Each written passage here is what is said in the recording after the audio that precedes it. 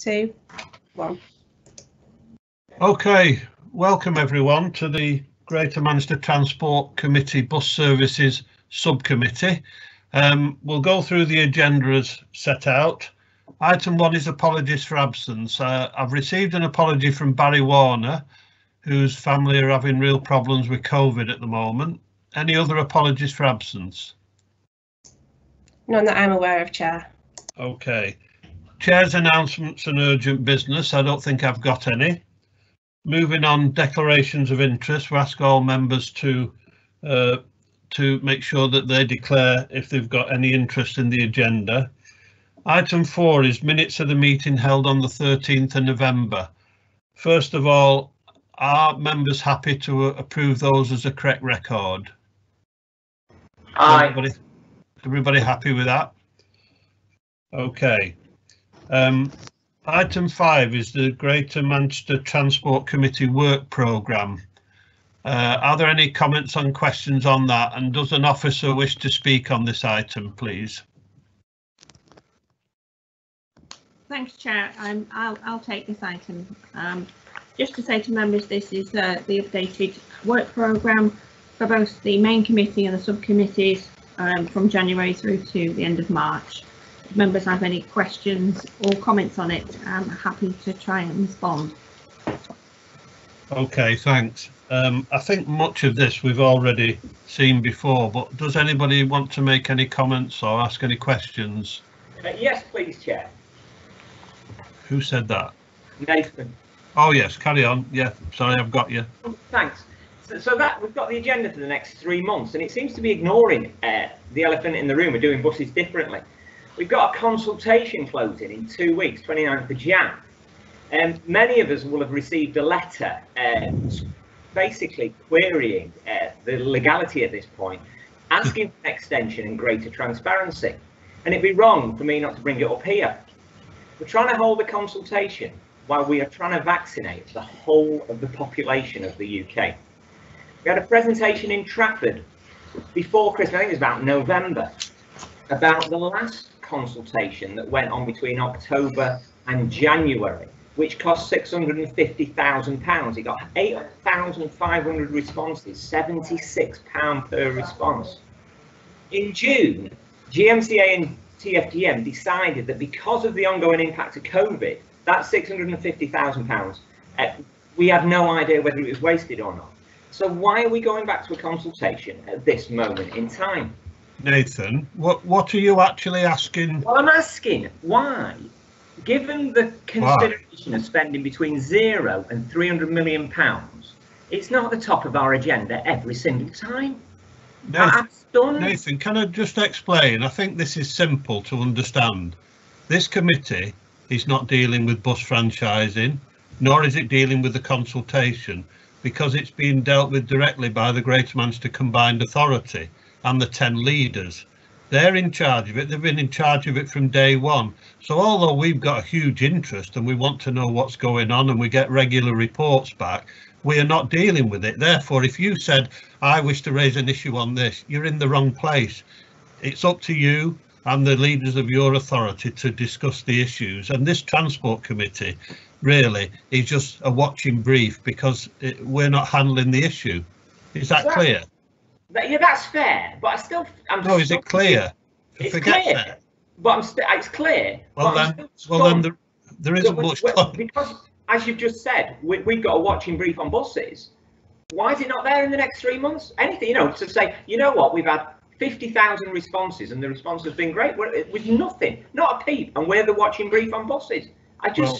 Well, I can assure you that when the Combined Authority gets a report back and the Greater Manchester Mayor gets a report back, we'll get a copy of that report and we'll make sure it's on the main committee agenda. It won't be on this agenda, but we'll put it on the main committee agenda. But I'm not avoiding any of the issues you want to raise, but this is just the wrong forum to raise them because we're not dealing with the issue. Okay, so to close up, could I ask the officers to tell me where that forum is? That's it. Because if it's GMCA main meeting, that isn't a forum to scrutinise anything. It's a closed meeting and no one can scrutinise it. Well, ask a question. Yeah, it's the Greater Manchester. I don't want to put the officers on the spot because this is a, a political. No. Well, you've asked the question and I'm telling you, it's the Greater Manchester Combined Authority and the 10 leaders. And I would be saying to you, if you or any members have got any issues on this, you should be writing or going to see your leader of your authority to talk through the issues. That's what you need to do. That's what I do in Salford, and that's what you've got to do in Trafford. Okay. Thank you.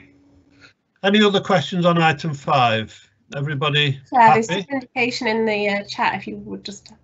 Oh, I missed that. Sorry. You've got Councillor Leach next. Oh, John.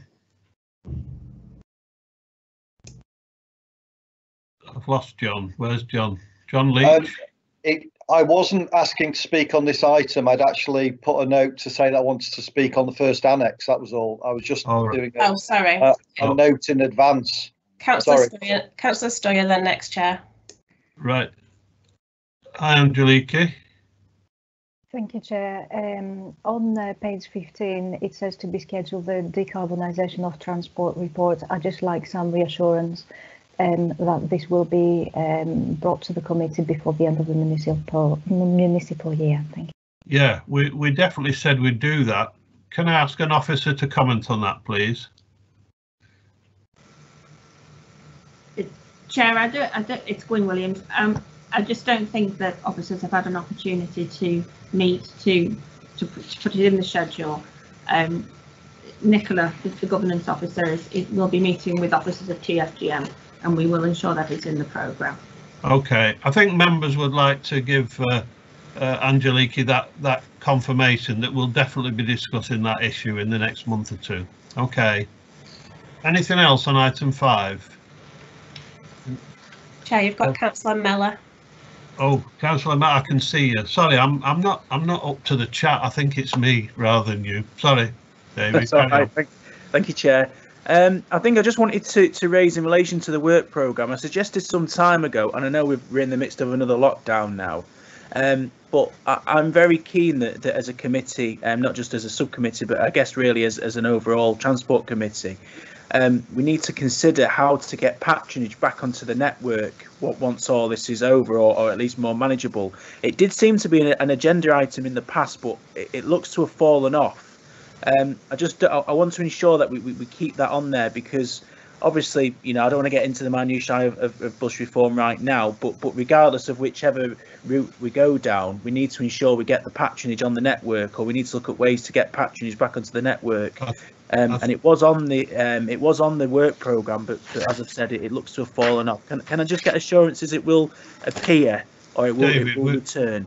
We're going to have to address that at the main committee, and the reason I say that is that if you look at the current transport that's available, both the tram, the rail and the bus, they are heavily obviously subsidised by the government at the moment due to lockdown and various other things. And the worrying thing for me isn't that. What the worrying thing is if the government starts to change and reduce the amount of money they give to the various operators, then we've got a substantial problem on our hands.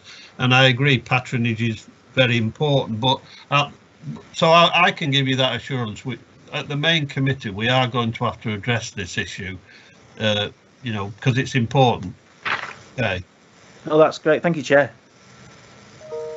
Any other comments or questions? Okay. The next item is an update from the bus operators. Now, I'm not exactly sure how many bus operators are with us, but I'm hoping that at least one of them want to speak on this item. Morning, Chair. It's Adam at Stagecoach. I'm happy to pick this up from our point of view. Yeah, sure. So, following the reintroduction of lockdown, our passenger levels are currently around 30%. We're not experiencing any staffing issues at present. But following guidance from the Department for Transport and in consultation with TFGM, we are reducing our higher frequency services on a Monday to Friday, and that change will come in at the end of this month. Thank you.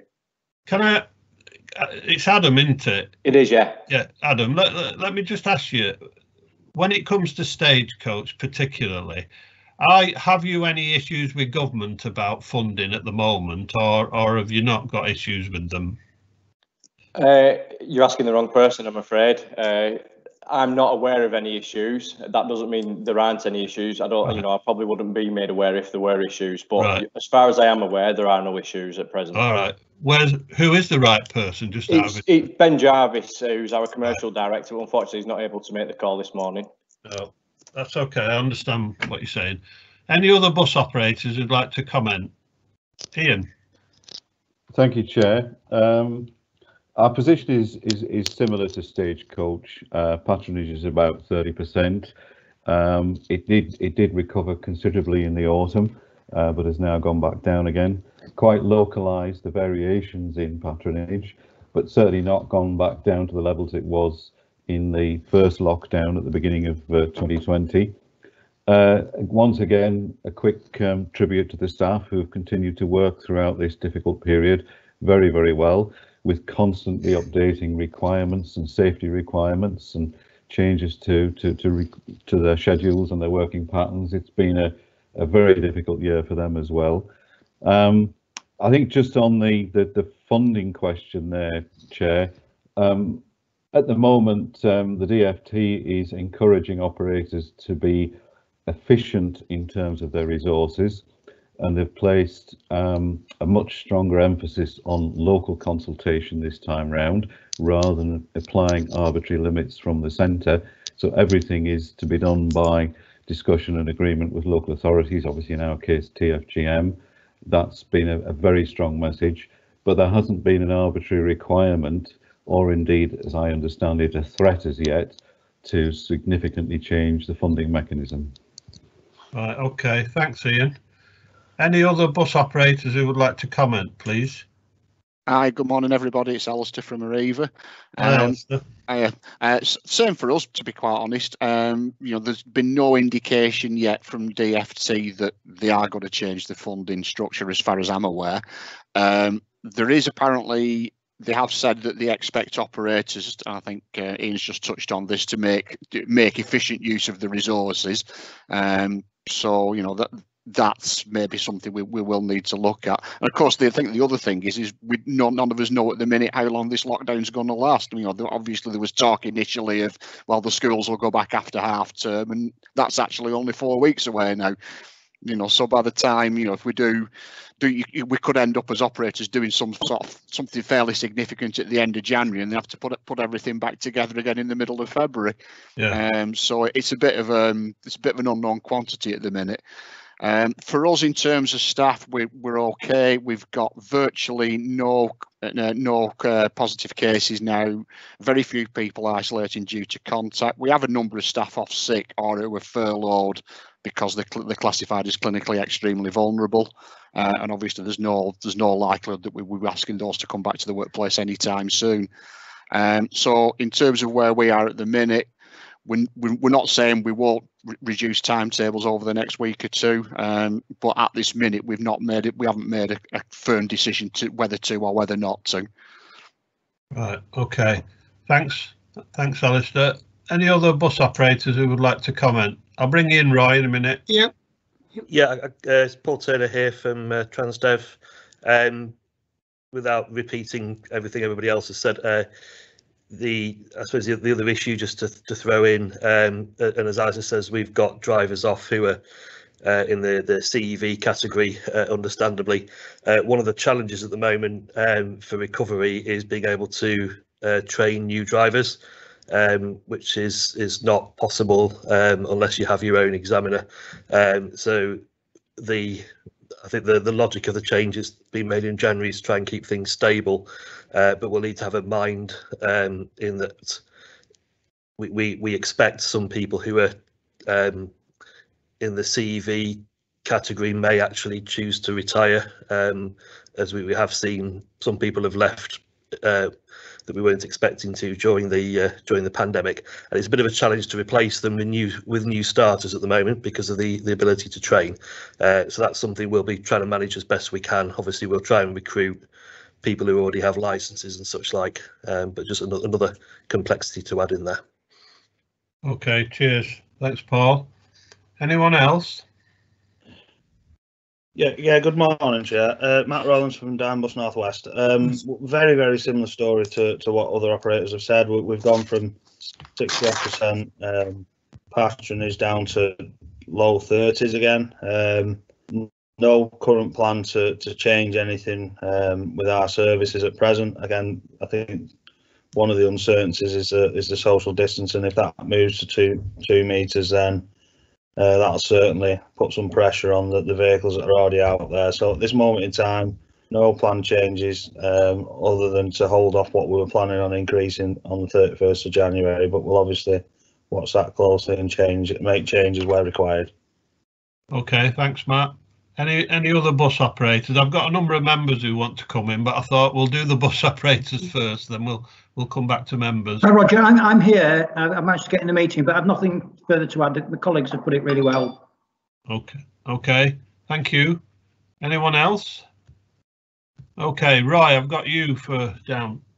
Yes, I'd just like, it's not a criticism or a question for a change, but as a councillor usually speak when there are criticisms, and it's not just because I got a Christmas card from Diamond, but I would like to express on behalf of the Christmas card. Have you declared that?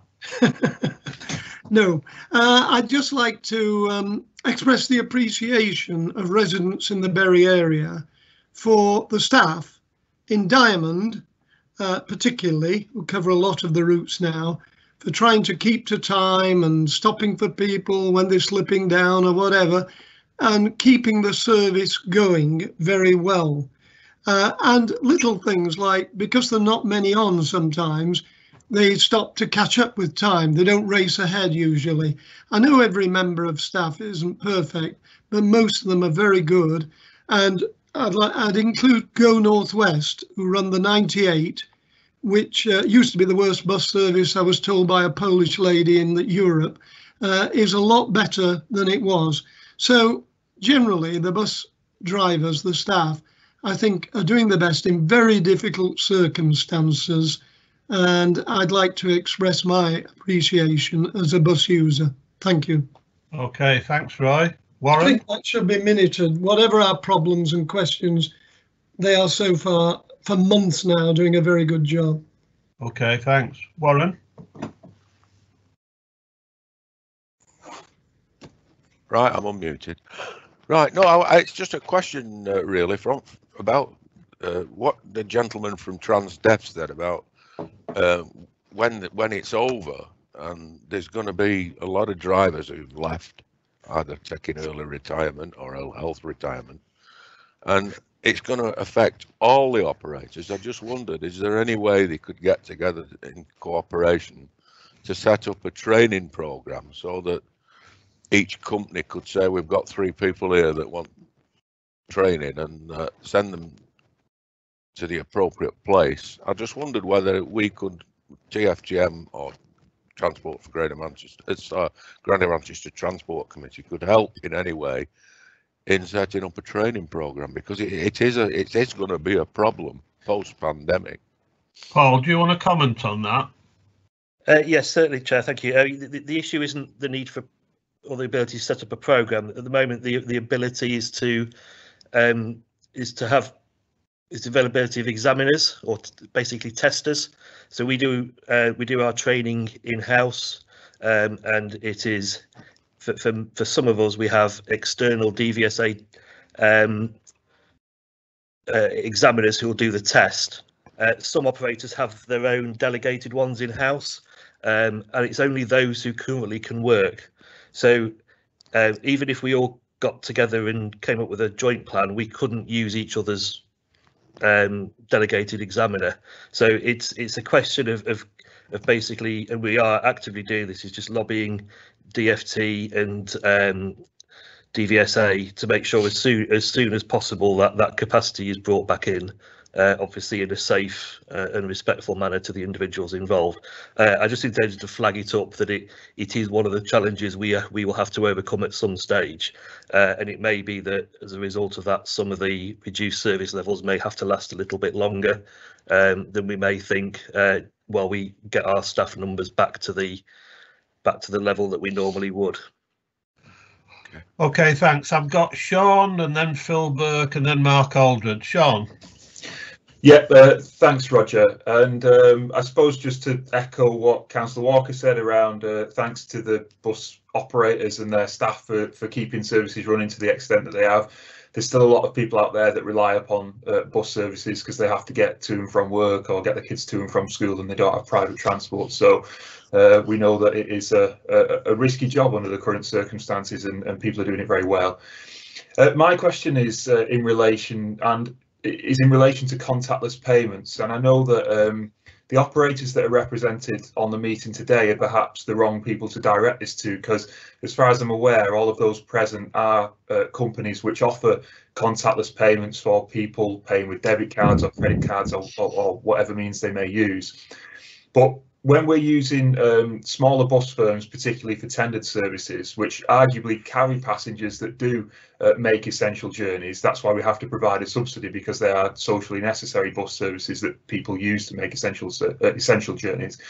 The ability doesn't always exist on some of the operators that we contract those to for people to pay contactless.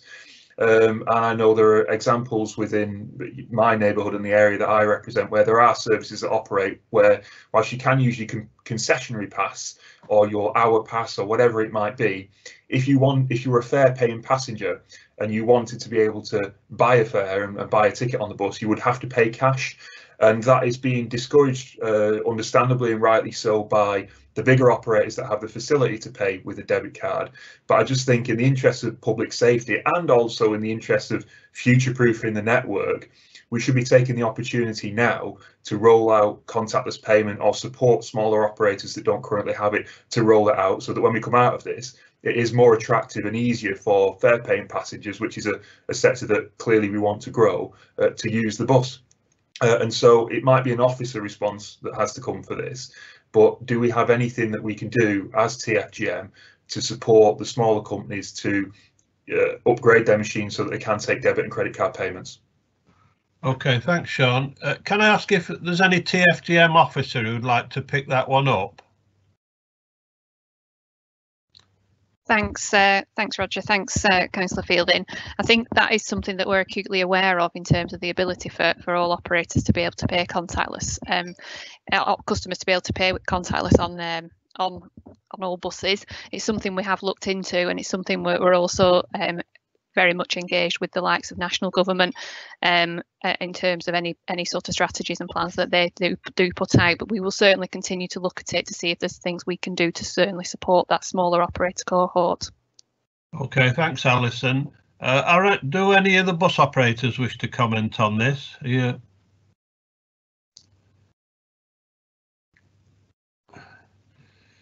Silence. Right. Okay. Anyway, Sean, we'll definitely pick that point up because it's a good point. And I noticed you said small operators, so I think you must be right. That's where probably the issues are. But I think we'll ask TFGM just to perhaps give us a brief report on contactless pay. I think that would be quite helpful. Right, Phil Burke. Phil. Cheers, thanks, Chair. Please could I ask the operators, while I fully understand that services have been reduced and cut in some circumstances, please could they review these routes once things start picking up? Otherwise, we are going to isolate different communities from being able to get out and about. Okay, Ian, do you want to comment? Thank you, Chair. It's a good point Councillor Burke makes.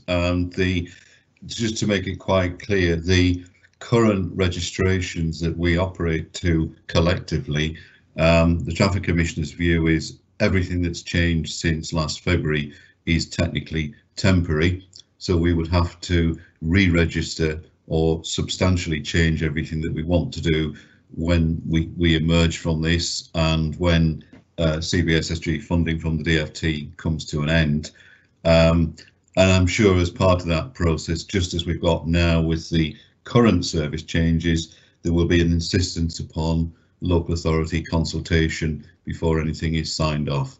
And we still hope and think that it will not be a cliff edge, there will be some kind of phased removal from the funding period, and that will be in consultation. There's various models being discussed by the DFT, local partnerships of different descriptions. So I don't think it'll be a sort of a stop-start type arrangement. Okay, thanks, Ian. Mark? Thanks, Chair. Just a couple of things, really. First of all, at the Mersey Transport Board last week, the government official there did say that the funding for the bus operators was being next discussed mid-February. So that's probably worth putting in the diary. The other thing, on the back of what Sean said about contactless, I've been hearing a number of cases regarding stolen credit cards or debit cards being used on buses as contactless payments.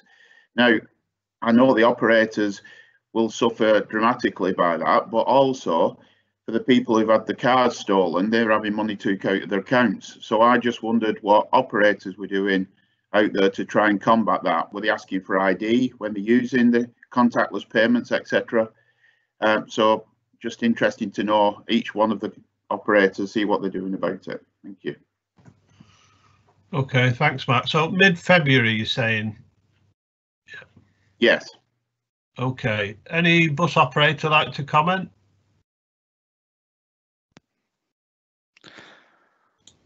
It's Alistair at Arriva again. In terms of the contactless issue, there is it's fairly well known now. There is some significant criminal activity going on, as Councillor Aldred said, with stolen and cloned cards. All the operators have been targeted, particularly on high value products that are available on bus.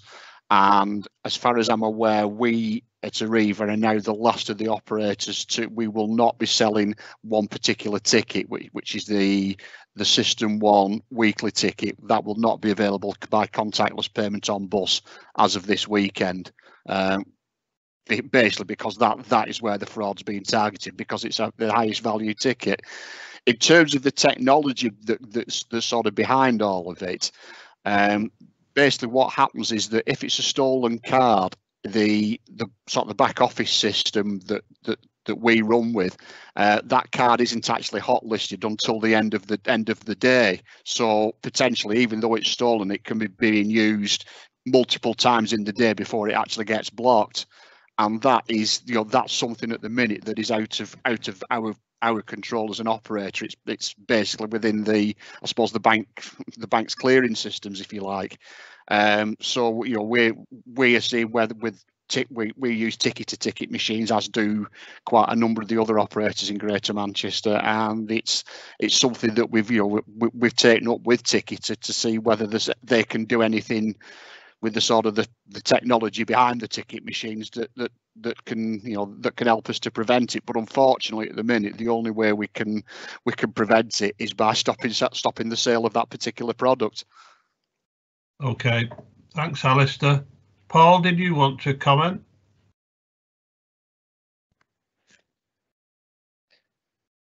I hadn't planned to add anything to that, no, Chair. Thank you. Okay, thanks for that. Right, I think I've covered all the questions. Is there anyone who wants to ask a question who hasn't indicated? Okay, thanks to all the bus operators for their comments today, and we'll move on. Item 7 is changes to the bus network, and Alison is going to take us through the report. However, as a special treat for members of the committee, Nick Roberts did make comments in the chair's briefing, about the work that they've been doing behind the scenes, and I thought he should be given the opportunity for the next couple of hours just to tell us exactly what work his team are doing on the subsidised bus network as well as elsewhere. So the floor is yours, Nick. Thank you, Councillor Jones. Thank you for the big build-up. Very unfair, I think. So I'm going to share my screen with you, or we'll test the technology.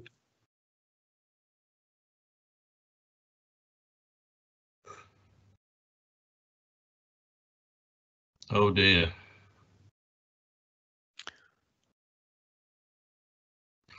That's not a very good start, Nick. No. That build-up. I think it's a cop-out. You just can't get the officers, can you? You just can't. What can you do? Anyway, Nick's disappeared now. Just bear me a second, Chair. I'll just try and bring him back in the meeting. All right. Right, well, there's a breakdown in communication. We'll just have a rest for a minute.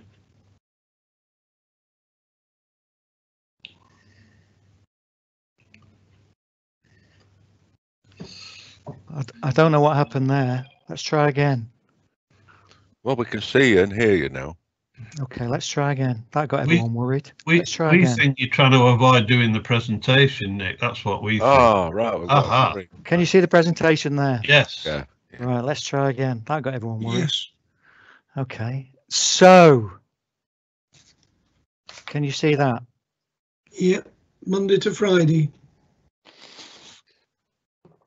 Okay, so that should be at bus at the top there. Should say bus service changes in GM. Is that the first slide that you can see? No, you're on slide 7. Okay, let's go back.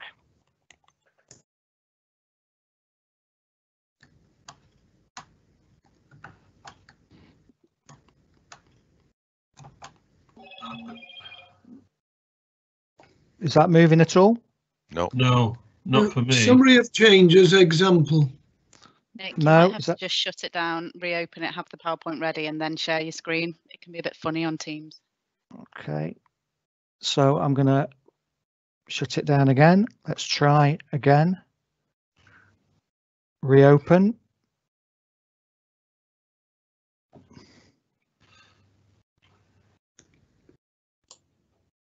Right, we're on slide 1. Yep. Yeah. Yep. Yep. Yeah, you cracked it. And is that from the beginning? We don't know what the beginning is. Yeah, playing as PowerPoint now. That's right. Brilliant. Sorry about that, everyone. Right. Right. From the big build-up, I will put this into some context for us all. So, as Councillor Jones said, we have a familiar report which we bring to the committee every session, which does what it says on the tin, forthcoming changes to services. But when we met at the agenda setting, I did feel that it didn't really represent what had been a particularly busy period for both ourselves and the operators. So when we discussed this, Councillor Jones and Councillor Bray said, well, why don't you come along and just share a few slides that kind of outlines the process that we have gone through the last few months and put a bit more context, because we do only report the significant changes, which is important, because I think as members you want to know what are the controversial changes, what are the things that might cause you a bit of angst, what are positive changes as well, and that's what we do. That's what we generally do through this report, which is important. And so just to set it out, just to remind us what it's all about, Annex A is the commercial changes, what are led by our operators, which of course are important. And just for the record, Chair, in this month's report, there is a slight amendment to that, the 36 and the 37, that Diamond were going to change, and Matt will just confirm this. We're not going to go ahead with that particular change this month. Diamond are pulling back on that. So if we could just make a note of that for the records. And again, we'll kind of expand that we are in a difficult period at the moment with lockdown, so they've pulled back on that for the particular changes. But Annex A is for the commercial changes. Annex B is where TFGM responds to the commercial changes, and Annex C really is where the big changes happen in terms of what we control in terms of our network, and that's what I really want to explore in a bit more detail. Because if you look at Annex C for this month, you'd probably look, well, there's not that much there. There's a few changes we've done, but it doesn't really capture the significant work that we've done as a team in the last few months, and that's what I really want to expand a little bit in these slides. It also gives us time as well to talk in a little bit more detail the work we've done in the last few weeks on schools, and I'll also expand as well a little bit more that the operators talked a little bit around about the mileage changes that we're introducing at the end of the month on the wider general network. So I'll just talk through these slides. It will not be 2 hours, don't worry about that. It will be about 10 minutes, and then if I can go through the slides, we'll give plenty of time for questions and comments at the end, if I may.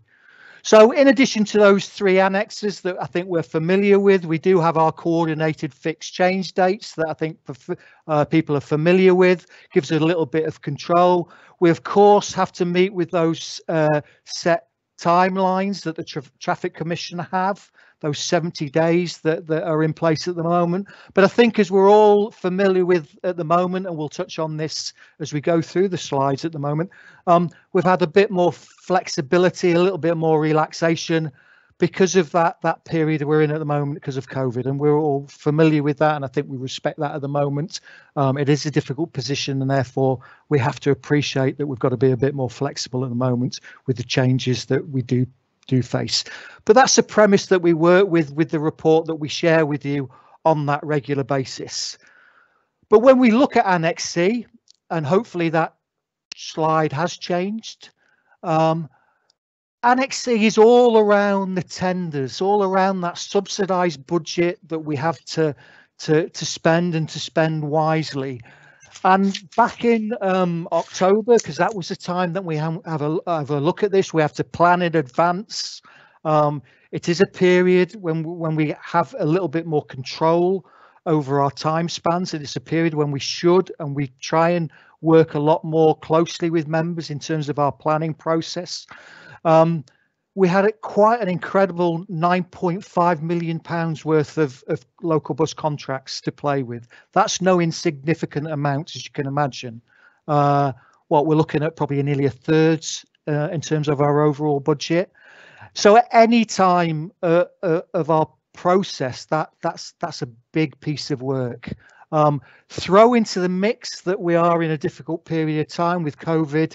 This was a big exercise, not only for us as a team, as a bus service team, but also for the operators. For operators, they're concerned about whether they're going to keep contracts. They're concerned about how that looks for their business, whether they've got a period of time where they've got to try and bid for contracts. So for the whole of us as a cohort, as a group, it's a busy period. Within that 9.5 million, there were 88 local bus contracts up for grabs across all of GM. And of course, what was made all the more complex is that we were working with that CBSSG, that COVID bus service support grant that I think we're familiar with. That grant that was given to us when COVID hit to support the industry get through this difficult period with that loss of patronage.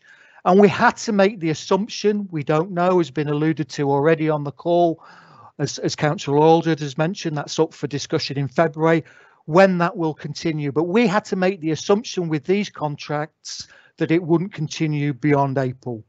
So we had to sit in and discuss with operators where the revenue risk would lie. Now from April, we had to assume that revenue risk would drop, there would be low patronage. Now how can we understand what the market will look in April when we were discussing these back in the autumn, when really we don't know what's happening with bus services when we come to the end of January. So it was a very difficult thing to discuss, and we had to have open discussions, one-to-one discussions with all our operators around how can you predict a tender market? How can you predict what patronage is going to look like so far in advance? So there were options were on the table. As you know, with most of our tendered bus services at the moment, the operators take the revenue risk and they reflect their prices with that at the moment. So we said to the operators, do you want to maintain that revenue risk? Well, if they did, it was quite clear that their prices were going to go up, understandably so. Did they want to pass that revenue risk back to us? Therefore, we would take the revenue risk in terms of TFGM, or maybe it was just too much for them and they didn't want to do any of that and pass the contract back to us for us to re-tender. Whatever the case was, there was a clear situation where there was a lot of engagement going on at that period of time with operators. And we ended up having a lot of calls, a lot of discussion. And it was clear that whatever was going to happen, the contract commitment that we went into with our operators, we had to be clear, we had to understand where the liability lie, and that we were all going on, all, for want of a better phrase, coming from the same hymn sheet. So what was the outcome? We decided in the end that we would extend 36 of the local contracts. We got prices back from the operators. That's important to a certain extent. Operators obviously want to have a certain amount of security. They don't always want us to put stuff out to tender because there's no guarantee they're going to win work back. And from our own point of view, I mean, we like to reward good performance. And there's a certain level of continuity that we want to see with contracts continuing. But equally, we needed to test the market. So 52 contracts went out to the tendered market. There was a risk to that. We had no idea what we were going to get back in terms of contracts. Inevitably, a part of those 36 local contracts that were extended, prices went up. So we gritted our teeth a little bit when we went out to the market and we thought, crikey, what sort of prices are we going to get back? This was key, and this was quite a brave decision that we made. And I think we all agree, and I think this was important, that as part of recovery coming from April or whenever it will be, bus is going to be key to aiding that recovery. And I hope we're all agreement in that statement. And we need to have a stable network to aid that recovery.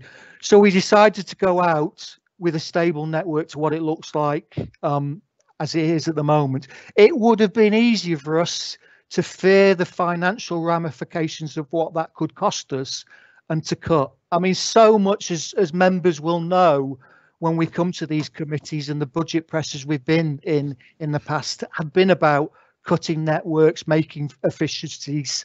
And we felt, look, let's be brave. Let's try and go out and try and make a stable network. That doesn't mean to say we haven't made efficiencies, and that is very much reflected in the work that we brought to Annex C. So we've tried to still make those efficiencies. So 11 services haven't remained the same, and Annex C has reflected that. So we've still made some simplifications, we've still made some efficiencies, and that's reflected in Annex C. So the 151, the 397, we've done some work in Oldham. That was actually some feedback from Councillor Fielding, where we tried to make some efficiencies there. Improvements to the 41 in the evening, that's in the report as well. We made some improvements to the logistics north. So Annex C has still showed that we have made some improvements there, but in the vast majority, the network has stayed the same. And that was kind of my point to Councillor Bray and Councillor Jones, that the report doesn't really illustrate the amount of work that we actually have done. We have tinkered with some stuff, and we will still make some efficiencies, but we still wanted to maintain a stable network because it was important to do, we felt, in the current climate. What we have done is just awarded these contracts for 1 year. Again, important because we are in unprecedented times and we wanted to see what recovery was like. We felt that was important as well for operators because they don't want to commit for too far in advance either until things begin to settle down. And we've also got clean air on the horizon in terms of April 2022. So we needed to take that complexity out of the equation as well. I don't really want to go into the detail of the financial outcome in this section, Councillor Jones, if I may, if that's okay with you. So we can pick that up in part B. But I think it's important probably to say at this particular junction is that the outcome of the tender round was that we had a particularly competitive market across all the tenders. I'll leave it for this particular point in terms of the detail, but happy to pick that up with members in part B for a bit more detail. So I hope when you look at section of the report that you don't think it's been a quiet time for officers and operators. It's been particularly busy, and that's really what I wanted to reflect in this particular part of the section of the presentation. But I'm sure you never thought that anyway. Let's move on then very quickly to school services from January 2021, because we came back after school, as everyone will be aware, to lockdown 3. Schools have remained open, but only remained open to key workers and vulnerable students. But we were very keen to react quickly.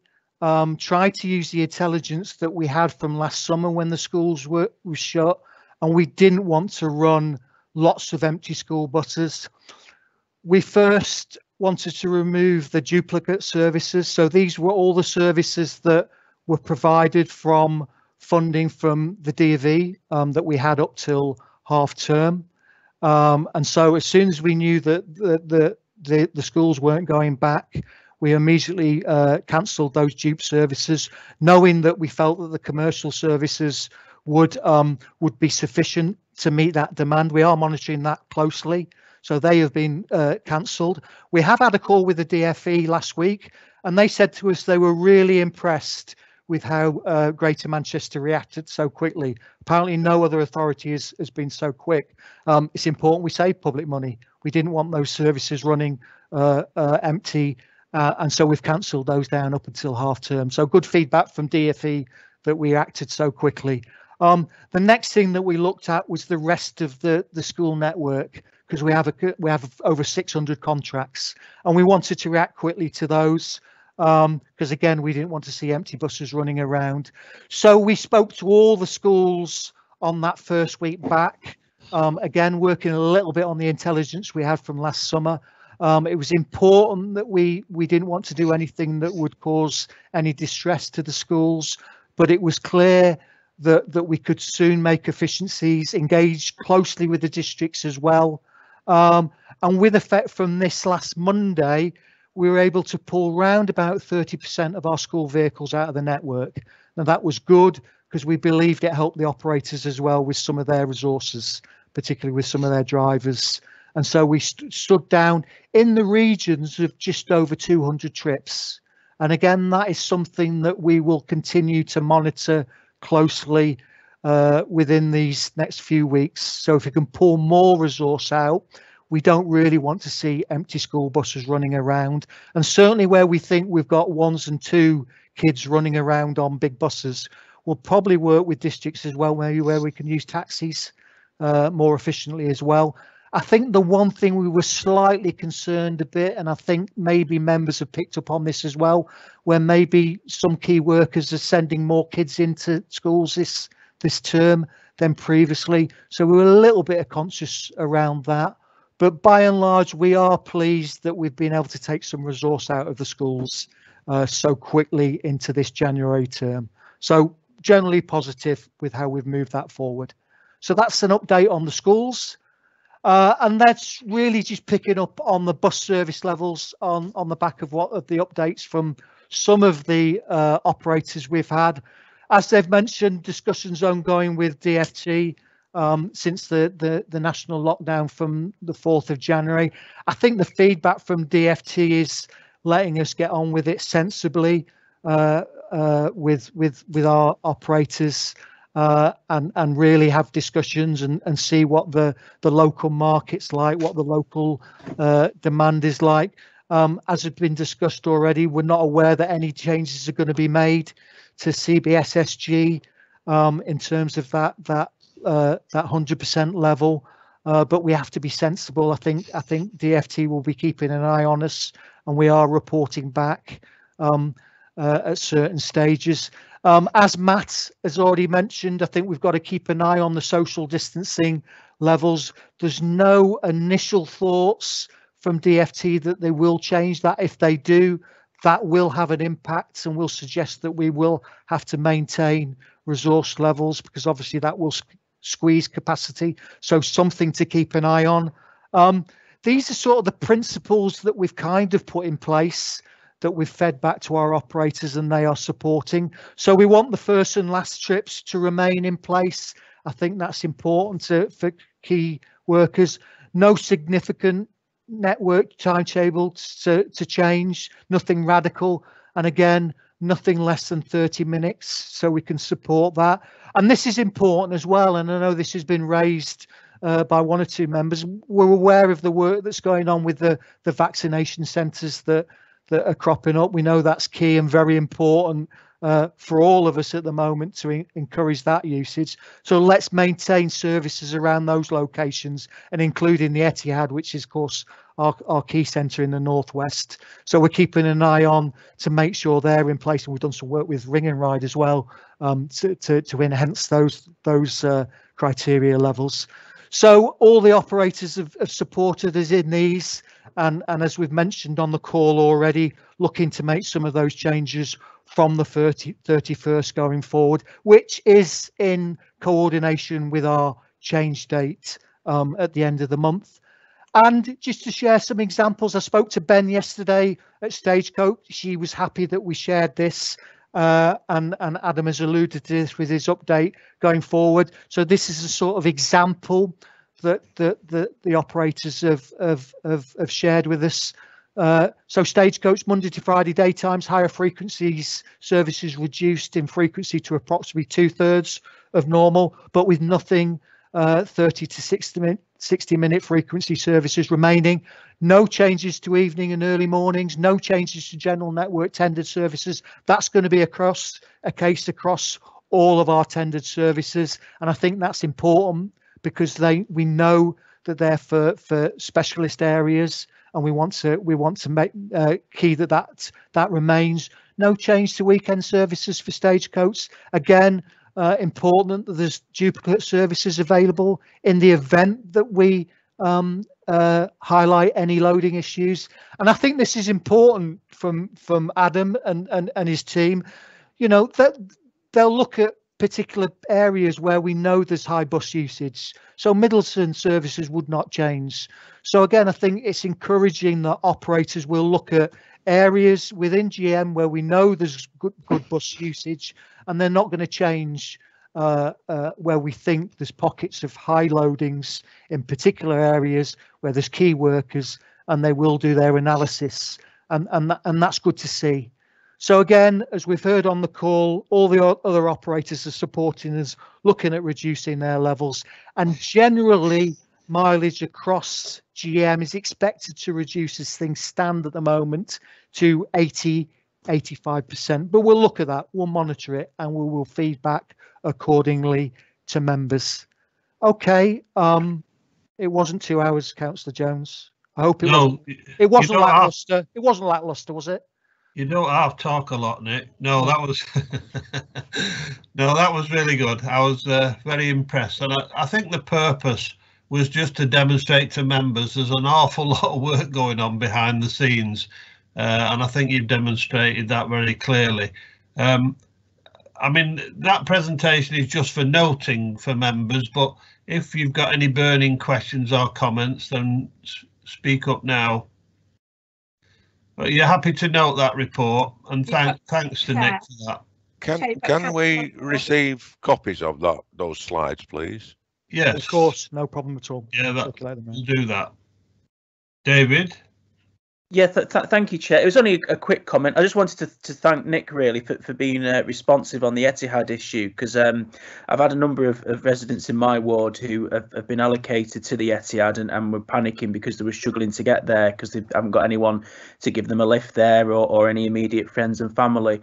So I'm really encouraged about Ring and Ride being able to step in to help out there. So I'm really grateful for that. Thank you. Okay, thanks for that. Roy, I can't hear you, Roy. Unmute. I know it's perhaps not the place, it's the other subcommittee, but it's a quick question. Although we've got 3 vaccination centres in Bury, people are getting called to the Etihad. Some people, surprisingly, are not City fans and don't know where it is. But I've told them how they get there on the tram, and I think they go to the Velodrome stop, don't they? Not the Etihad. Does anybody know if that's right? No? Yes, that is right. Sorry, Catherine. Right, thank you. And there is a travel advice page with all the information about how you can get there. These are people in their 80s, and they're going on the tram from, you know, top side of Bury, bus into Bury, 2 trams. I don't want them getting off at the Etihad stop and then trying to find their way down from that trench down there and up steps and so on. So it's the Velodrome. Thank you. That's it. Well, City are not used to all those numbers of people turning up at the stadium. Thanks. Sorry, I couldn't resist that. Meow. Okay. Any other comments or questions? All right. Thanks for that, Nick. It was really good. Item 7 is changes to the bus network and review of subsidised bus services. So Nick and Alison, if you could just take us through Annex A to start with. Yeah, I mean, to be honest, Councillor Jones, I covered most of the stuff sort of integrated it within that particular report. Annex B, I just referred to the fact that the 36 and the 37 is that I think Matt will confirm is being withdrawn. Happy to take any questions. I think Councillor Leach, I think you had a couple of questions in the chat around those services. John, are you around, John? Thanks, Chair. Well, first of all, can I just make a positive comment, because I know I've consistently talked about lack of information about starting times and ending times. So thank you to officers for starting including that information, which I think is very helpful in terms of changes to the services. Just on Annex A, just had a couple of very minor queries.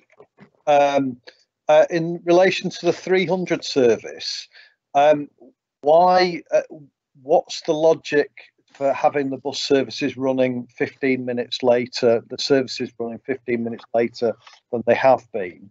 And in relation to the 635 service, the service is running every 20 minutes. Is there any expectation that this will return to a 15-minute service when we get back to some level of normality? Okay, Nick, Alison? I think that's one probably for Diamond, because it's a commercial change. So I don't know whether, is Matt still on the call?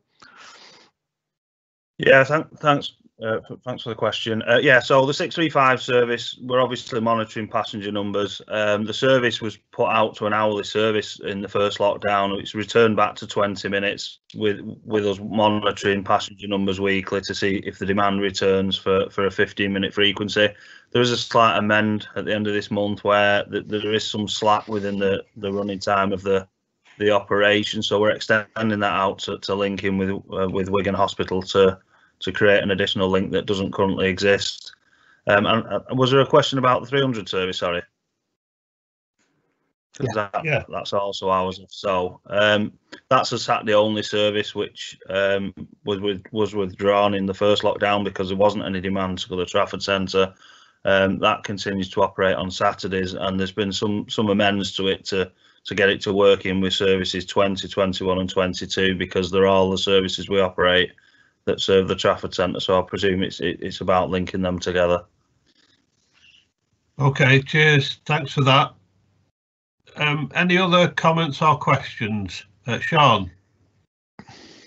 Yeah, thanks, Chair. To say thanks to the team for their engagement over the changes to the 151 service and incorporating the connection from Failsworth to Ashton that was previously axed. I'm really pleased that we've been able to find a long-term solution to keep that connection between Failsworth and Ashton. When you let the contract for the temporary bus service that you put in, which is the 397, I was concerned that the end date of that was mid-April, because potentially a bus service that we campaigned to save in Failsworth was going to be withdrawn immediately before I was up for election, which would have been embarrassing. So I'm glad that the patronage has been such that we can justify sustaining that service. I really appreciate the engagement that I've had with officers too around the proposed route and that change prior to it coming to this committee. And I know that I've fed in some views around the route internally in Failsworth.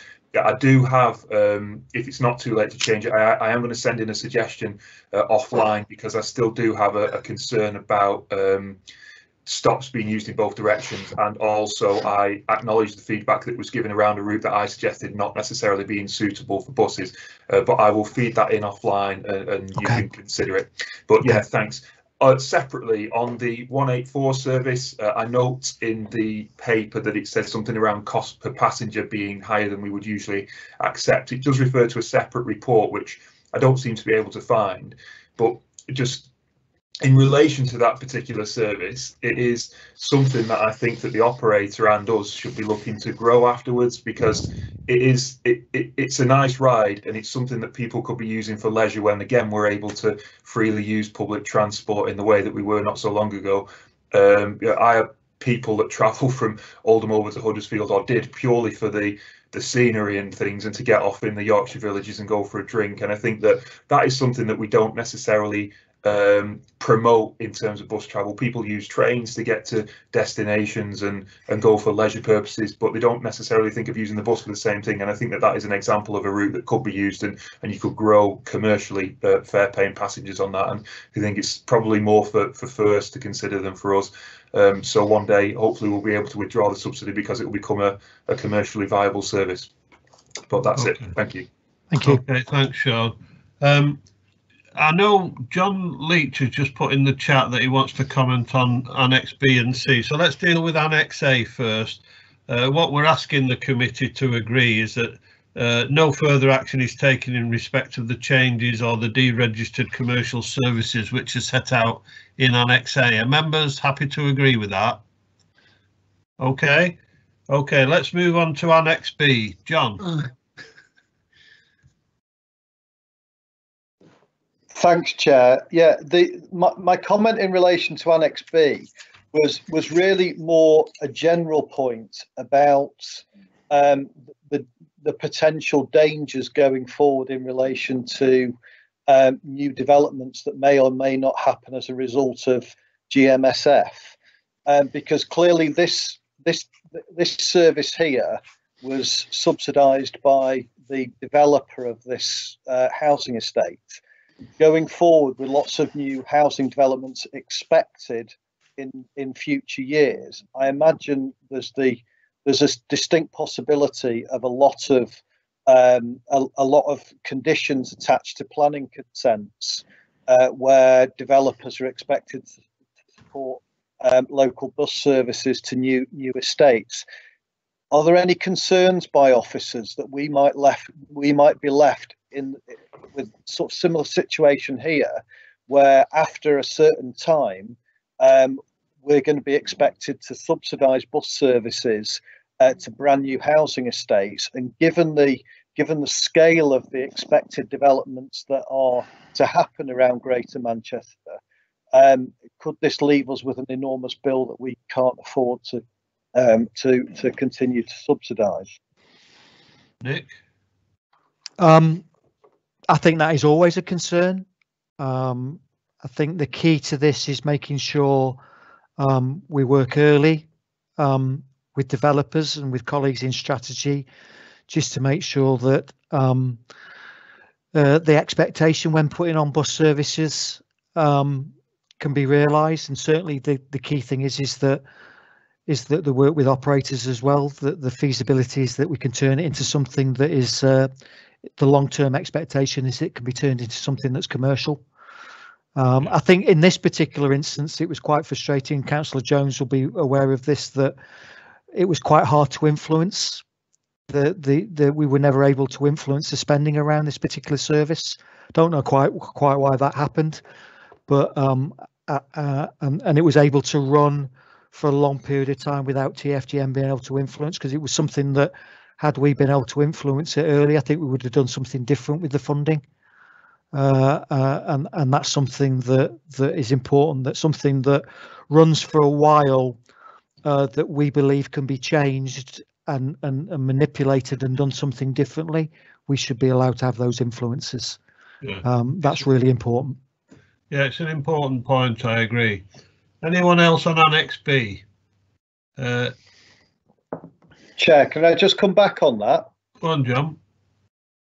Yeah, thanks for the response to that. Would it be useful then to have some conversations with planning departments within the 10 local authorities about how they shape the conditions that are attached to planning consents to ensure that TFGM is actually involved in the process fully going forward? Any help like that would be supportive. I think we've every right to just remind local authorities when they're considering any kind of applications like that they've got to take account of transport. Now, to be fair, I think most local authorities are a lot better at doing that now than they used to be a few years ago. But you're right. I think we ought to remind them of that. Did anybody else indicate on Annex B? If not, can we ask for your approval to Annex B? Is that agreed? On Annex C, John, did you have a separate comment on Annex C? Yes, please. It was a specific question regarding the 41 service. I just wanted to check to see whether there are any concerns about the potential for reliability issues with these changes, because it is a very long service, and whether or not these changes might actually affect the reliability. It's not, I have to say, in my experience, it's not the most reliable of services already. And is there any concern that this might actually make it even worse? I mean, I would hope that we haven't put out a tender where we've got concerns about reliability, because that's obviously something that we would take into consideration when we award a tender. James, I don't know, have you got any concerns on this? We've got James on the call, or maybe yeah, thanks, Nick. Yeah, good morning, Chair. I would hope not. These are evening journeys on the 41. And I think the important thing we've achieved with this is that we've taken away quite a glaring inconsistency in the timetable, which is partly a legacy of the way the service has been in the past. So the revised timetable would enable passengers to make the direct links from North Manchester to South Manchester. Obviously, we entirely appreciate the point made about reliability, but given that these are evening journeys, we would hope that this wouldn't present any difficulties. But obviously, we will continue to monitor that in conjunction with our colleagues and take any remedial action required. Okay, thanks, James. John, are you happy with that? Yeah, that's fine. Thanks. Oh, okay. I've not seen any other indication on Annex C, so can I ask members to approve Annex C? Is that agreed? Okay, I think we're now on, well, I should know, I'm chairing the meeting, aren't I? But anyway, we're on item 8, exclusion of the press and public. So if there's members of the press or public present, thank you for your attendance, but we need to now go into private session so we can consider tenders and other such issues. Okay, thanks. Nicola?